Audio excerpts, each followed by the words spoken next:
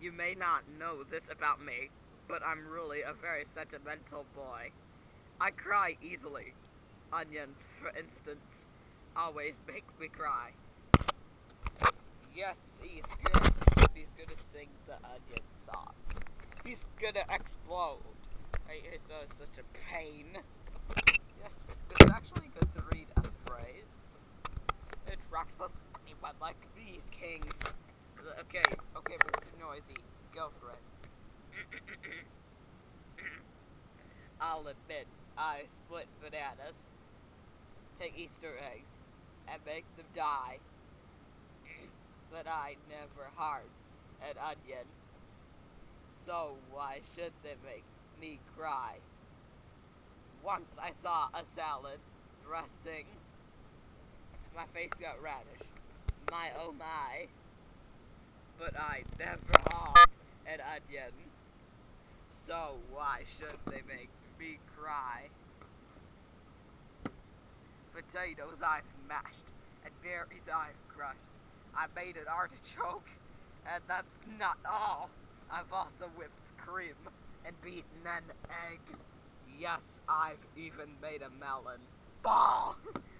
Of all the things above, I'm guilty, if punished, although just why.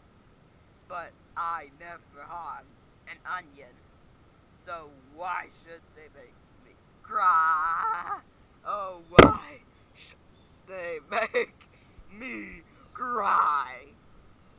Yeah, you should not cry because it explodes crack.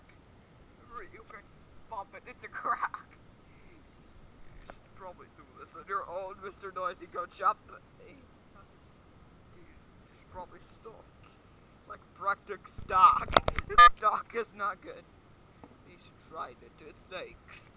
I'd like a piece of meat.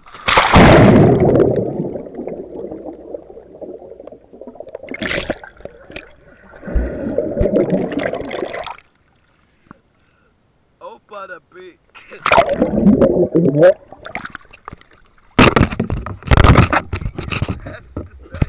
Mr. Noisy is actually a terrible explosive. What is going on? Okay, I have a terrible announcement.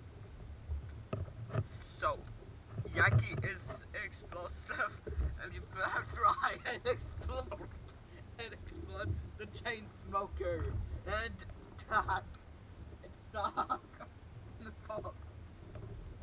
And you better say you explode money, but you better